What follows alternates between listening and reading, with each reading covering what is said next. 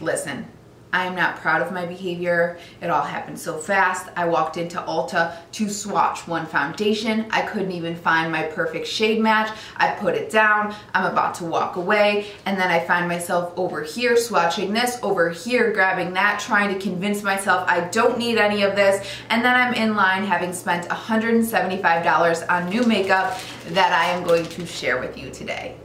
Hey guys, what's going on? If you're new here, welcome. My name is BrittanyNichole and today we are doing a full face of new makeup. So I got sucked in at Ulta, plain and simple. There were so many displays up, I just felt like I needed to buy everything. It's almost holiday time, so they're starting to launch those little kits, like the stocking stuffers, and I thought this was a great way to test out some products I've really been wanting to try. Now you guys know that I'm a firm believer in shopping your stash, but every once in a while, you just gotta buy some new makeup. So we're testing out the Smashbox Full Coverage Foundation. I'm gonna give you guys a full dissertation on this. I have the Colourpop designer collection, the Disney princess stuff. I'm really excited about that. I have a couple new bronzers, some eyelashes, some liners, some eyeshadow. So if you are interested in hanging out for a little bit and testing out some hyped up new makeup, go ahead and keep watching. All right, so we are nice and close and you guys can see I'm having some skin troubles right now. I don't know what this is right here. Normally I don't get any kind of spots up there. It almost looks like a pimple, but I'm not sure what it is, but it's okay. It happens. It's that time of the month. And then I've got this guy right here as well. So we've got some stuff to cover today, which is nice because typically I don't have any spots. So let's get started here with this Smashbox Photo Finish Star Power Primer Set. So we have the Photo Finish Primerizer, Primer Water, and Photo Finish Smooth and Blur Primer. This was $22, which I think is a great price. These are really good sizes, especially for traveling. I'm gonna be doing some traveling coming up, and I thought this would be absolutely perfect for that.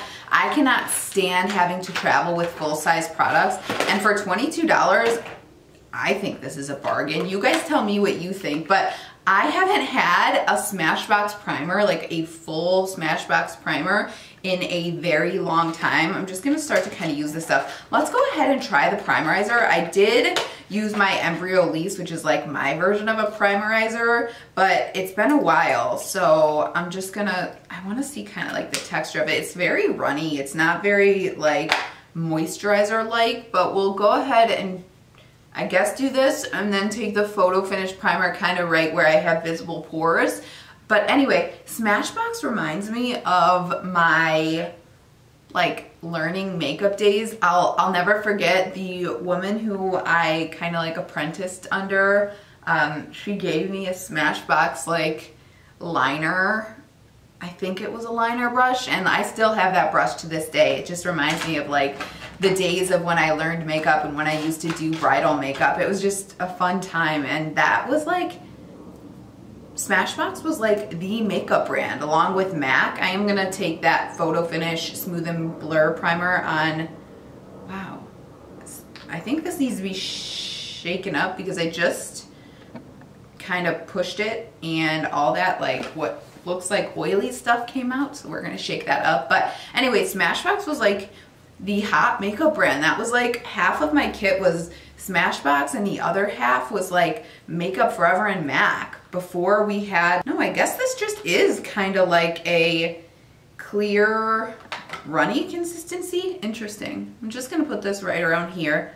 But anyway, yeah, I miss those days when it was very selective with brands, and you know, I mean, it's nice that we now have a lot of options and there's a ton of brands depending on what your budget is, but boy, was buying makeup easier then. You didn't have product, like, I mean, there was barely even marketing around brands like there is today. It's just crazy how the makeup world has grown. It's truly amazing. So anyway, both of those feel pretty good. We'll see how they perform under makeup. I did get the Smashbox Studio Skin Full Coverage 24-Hour Foundation, so these should work well together. I am gonna just put my hair up real quick for this because it's gonna get in the way. All right, so when I went to swatch this, I was in there swatching for, I'm not kidding you, 25 minutes trying to find the right undertone and the right shade. I swatched every single fair and every single light shade, and nothing seemed to match, like by far. They all seemed to oxidize to like an orange undertone. I ended up going with fair warm olive undertone. There was, which is 1.05, there was a 1.1, and that seemed like it was gonna be okay, but then it seemed like, again, it was gonna be too orange and they were sold out of it. So I got kind of just sick of it and I went with this, and I'm hoping it's gonna match, but you guys have to let me know if you guys have swatched this and if you had a hard time with it, because I have never had such a hard time with trying to find the right undertone and color. I mean, I'm not normally a fair color, and this is fair. So this is one you're gonna wanna swatch and try to get as close as possible in store. Do not buy this one online. It also seemed like it was extremely full coverage, which is why I just went in very lightly. I'm trying to debate grabbing a brush. I think I am gonna grab a brush and then go in with my makeup sponge over it. Let's see what it says. It just says blend well. So I'm just gonna grab this Sigma F83 and we'll see. See, like, now it looks way too light. It feels extremely lightweight, I will tell you that, like very lightweight. I'm probably gonna have to go in with a little more here. I actually feel like that matches my neck pretty dang good. Put a little too much on the nose there, as you could see, so I'm gonna try to blend that up. Yeah, I mean, I don't even feel like I have anything on my face as I'm blending this out, which I like a lot.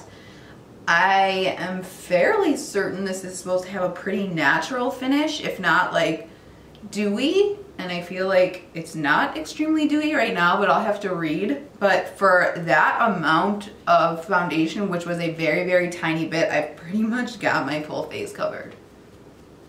I'm just gonna grab my sponge and kind of work. Whoa, my nose looks horrible, horrible. I have not used a foundation that has looked that shit on my nose for a very long time. I'm gonna try to build up the coverage a little bit. I just put a bit on the back of my hand, and I'm gonna use my sponge and build up the coverage and hope that I just need to kind of build it up a little bit to look better on the nose, but oh my goodness, does that look bad. All right, I am done blending this. I'm pretty sure I liked how it went on with the brush a little bit better. I feel like with the sponge, if you pick it up and then move, it kind of just like the pigment just sticks right there, and then you have to really kind of work on blending. Whereas with the brush, you could just kind of blend it and it went in a little bit better personally. It looks okay from a distance for sure, but when you get up close and see my nose, it almost looks like I have foundation blackheads because it's like really sinking into the pores on the nose. I'll try to get a shot in natural light just around this area right here. It doesn't look good. That could be that photo finish primer as well. So I'll continue to play with this and give you guys an update. I am gonna go in and put on my concealer. I'm using the Too Faced Born This Way Multi-Use Sculpting Concealer in Vanilla. I didn't get a new concealer because, like I said, I am just a very, very finicky person when it comes to my concealer. So I'm gonna pop just a little bit of this on and I will be right back here. Concealer is done, and on camera, I think my skin looks great. It looks like a blank canvas, very, very soft, but in person, the nose just really, really looks rough. So hopefully that'll warm up throughout this video, fingers crossed. I did set the concealer just under the eyes with the Ilya Soft Focus Finishing Powder. This is such a good powder and it's clean, so check this out. I've been talking about this for a while, but let's go ahead and bronze up the skin. So I was looking on Ulta's website at like best bronzers, and the Essence Sun Club Matte Bronzing Powder, this is the dark version and this is the light version, so obviously they need to work on their shade range here, but if you're a little more fair, these seem to work really well, especially the reviews. They talk about how if you're a fair girl, these work really well. They have a smell to them. It's kind of like beachy.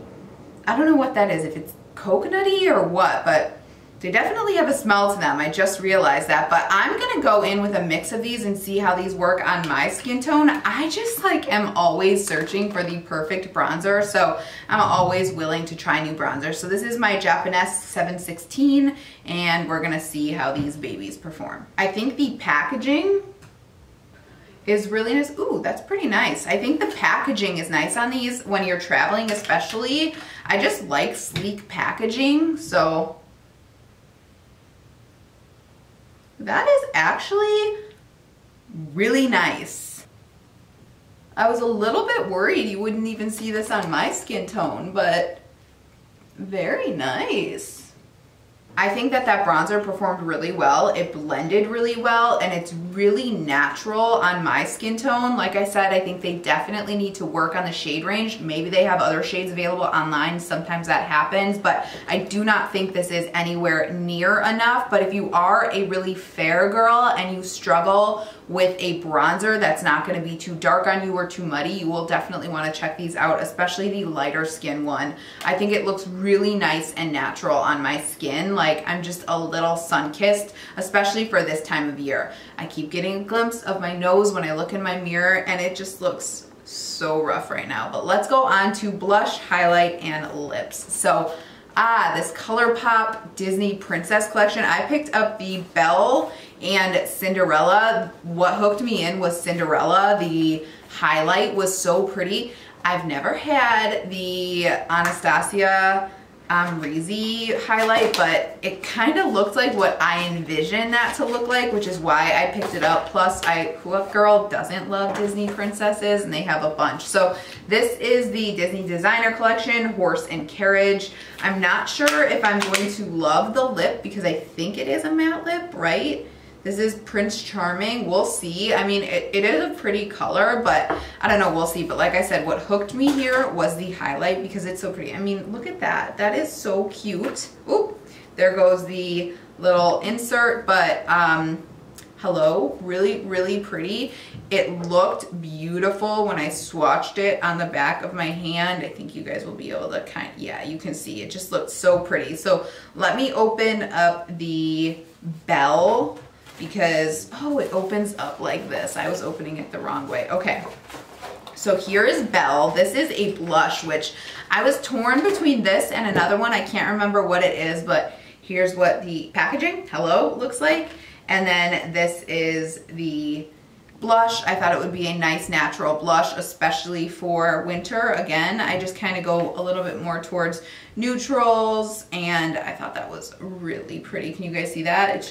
It's almost like a blush topper, but we'll see. And here is the lip. That might be a little bit more up my alley. This might be a little too pink. Maybe we'll do a mixture of both of them, but let's go ahead and start with the blush. So this is Enchanted Mirror, and I have never had a Colourpop. I love that it comes with a mirror as well. These were both $18, which isn't bad for a blush and a lipstick. The bronzers were $4.99 each, and the foundation, I forgot to mention, that was $36. So we're getting up there in price, but I thought I really wanted to try. Ooh, it's pretty powdery. I'm dipping in with this, and there's kind of a lot coming off. Maybe this isn't the brush I should use. I'm gonna switch over to this Japanesque brush. Yeah, no, there's still a lot of kick up here, but I've always wanted to try a Colourpop blush. Oh yeah, that is really pretty. I love it. I love, love, love this color. It really just looks so natural. Like, that is the actual color when I'm kind of like flush, you know, that I blush. So that is like the perfect color for me. There were a lot of different colors as well. I can't remember what the other one is. If I can find it, I'll put in a picture, but I'm gonna go back for more of these probably because I like it that much. But let's go ahead and get this highlight on. So this is the Horse and Carriage, the Cinderella highlight. It is so pretty. You guys know I'm a sucker for a good highlight, and that's another one. I have a hard time finding like the perfect highlight, so I'm hoping this is it because it has a mirror as well, which is perfect. So let's see.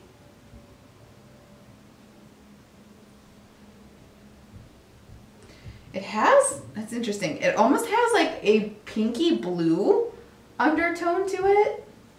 More pink comes through, but you can kind of see like a blue to it. Like on this side, I feel like I can see more of the blue, and on the other side, I could see a little bit more of the pink, but it does look like it's highlighting the texture on my forehead a little bit. Yeah, I guess it is highlighting a bit of the texture right there. I think you guys can see that on camera, but that is a very, very interesting undertone. It's like pink and blue.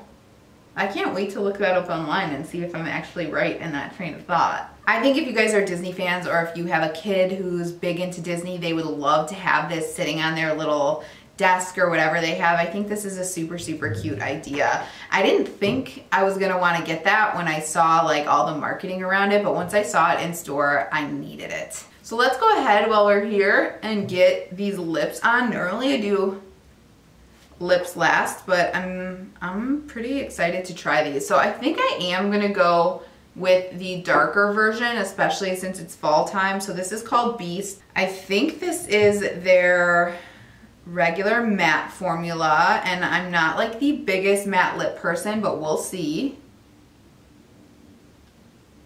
So after getting this on, I'm actually wondering if this is like an ultra blotted lip. No, it's a Luxe liquid lip. You know what? I'm gonna add a little bit of the Cinderella color over it because I think that this might be slightly too dark for my liking. So let me try to mix these. Ooh, there's almost like a tingly feeling. All right, you guys, this is the lip. This is a very, very comfortable matte lip. It feels oddly hydrating for a matte lip, and the formula itself is not like very liquidy. It's more of a stiff, drier formula. Not dry in a sense of it's gonna dry out your lips, but dry in a sense of you won't make a lot of mistakes when you go in. A lot of times when I go in with a matte lip, it's too liquidy and I make mistakes pretty fast. You won't do that with this one. It's a really easy to use formula. So we'll see how I'm feeling towards the end of it. I feel unbalanced right now because typically I don't go in and do my lips first. I do the eyes and the brows. So let's get these brows on. I apologize, someone is vacuuming right now or doing something outside, but it's Saturday morning and people have to get things done. So I picked up the Anastasia, their little brow kit. This is the melt proof. They had two other versions. They had like the best brows and then like an ombre brow. I picked this up because I've never had one of their pomades. I picked up medium brown, which is typically what I do. These look like they actually are full-size products except for the brush. I think the brush is a small version, which is awesome. So I've been dying to try this right here. Nikki Makeup uses this instead of a pomade sometimes, but I'm gonna go in and try to do some really cool brows with both of these. I've heard that this is very pigmented if you go in and just go in with that, so I'm not gonna do that. I'm gonna start with the pomade and we'll see how this goes. I'm gonna kind of fast forward through this because I can do a full video on my brows alone. It would take way too long, but we'll see how it performs as I fast forward through it, and then you guys can see the finished product. By the way, the number 12 brush is my absolute favorite brush when it comes to doing brows in the world. I think everybody needs this brush. Whoa, that was pigmented. All right, so that is just the dip brow, which obviously I'm going to have a learning curve because that is really heavy for me for brows especially. So I'm gonna go in with the gel here, and this might be a terrible idea because it's already a very strong brow, but I'm just gonna run this through. I mean, that wasn't bad. That didn't make a mess, especially for being, it's not a big spoolie, but it's bigger than some of them, and it didn't make a mess or anything like that. So this is gonna be a very, very strong brow day for me. So let me go ahead and even these out. All right, I finished up the brows, and I'm not gonna lie, this is way too strong for me. I am way more of a natural brow person, and both the gel and the dip brow are so pigmented. There's not a lot of room for error, so I typically like fill my brows in like all the way. I definitely think if you're going in with either one of these, you need to do like brow hair strokes. This is so stark for me, seeing myself in the viewfinder. It's crazy. I also went in like way too heavy up front here and then tried to kind of fix it, and it just does not look good. I also have like, that is not drawn on right there. That is brow hair right there, and then I don't have brow hair right here. I just got my brows threaded, and I go to the same place all the time, but she did a some not so good job this time. Everybody has an off day and it's fine, but I think she took off a lot more here than she did here, and I don't want to take this off to even it up because then it's just going to be a hot mess. So I'm moving on from these right now. I think I just am gonna have a little bit of a learning curve with these. So again, I'll update you on that as I kind of get used to these products, but we got some brows today. So let's go in with this liquid eyeliner. One of you actually told me to pick this up. This is the L'Oreal Infallible Liquid Eyeliner, the super slim version. So we're gonna try this out. This is like their Halloween version, so they give you a little stencil for a bat, but I'm gonna try doing just a little wing. That's all we're doing. We're not gonna go in and do any kind of, I'm gonna see if this is made out of metal, hold on. It's literally just a little plastic stencil if you wanted to, you know, like do a little bit of that for Halloween or something. So I'm just gonna kind of do this on camera so you guys can see. I definitely don't think this is like the finest tip I've ever seen for liner, but you know, we'll see how it works. So let's go ahead and get this started.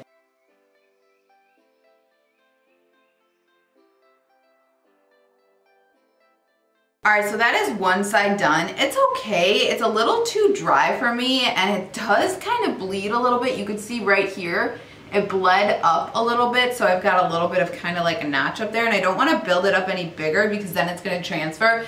So let me do this eye and give you my final thoughts. It's not my favorite off the bat, but it does get in to that little flap. If you have a double row of lashes like I do, it does get in there pretty well, so I will give it that. All right, I just want to show you what I did with this eye here. I just took that same brush I was using with my brows, no product on it whatsoever, and I'm just using that to kind of smooth this out because like I said, that is just not a smooth application at all. It's very skippy, which I don't like, so I don't think I'd use that again.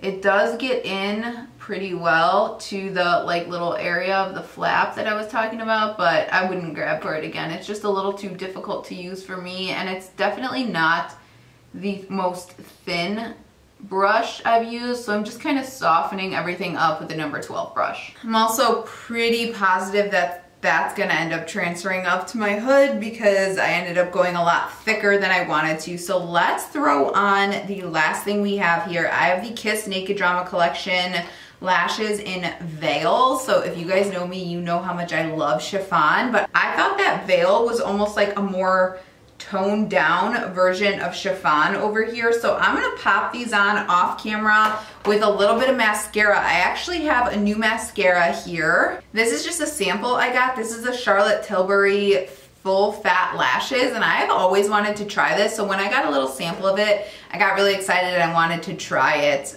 in one of these types of videos. So let me go put this on. I'm also gonna put a black liner in my upper waterline there and maybe a nude on the lower, but those are not new products. So I'm gonna do all that and I will be back here in just a second.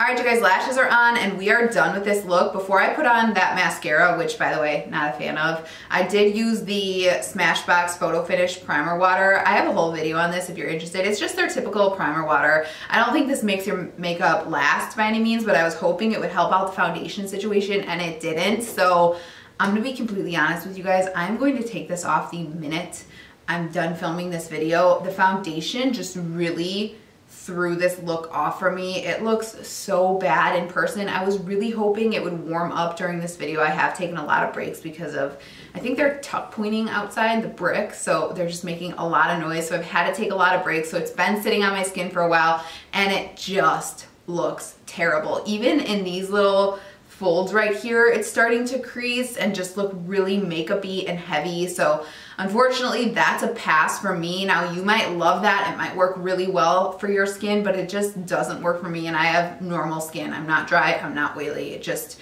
my nose, it doesn't want to stick to my nose at all. So there are some things I really did like. I think that the Smashbox collection, the Photo Finish Star Power Primer set, is a really good value for your money. I'm going to keep trying the primerizer, the primer, and I know I like the primer water. So for $22, you can't beat that. As far as the Anastasia kit, I think, again, great value for your money. This is $30. You get the number 12 brush, which is awesome, the pomade, and then the gel. I just have a learning curve with this. I do not like my brows right now. It's way too heavy. It's way too makeupy. That's another reason I want to get off here. That's completely my fault. That's not the product's fault. These are very, very pigmented products and they are not going to go anywhere. I just personally like a more natural brow. So learning curve here, but love the number 12 brush. As far as the bronzers from Essence, love them. I think if you are more of a fairer girl or boy, you will love these. It worked really well for my skin tone. I just think they do need to expand on the shade range. The Colourpop collections, I love for $18. A lip product and a blush or a highlight is amazing. Love the highlight, love the blush. I do like the lip. Would I grab for this over one of my more shiny products?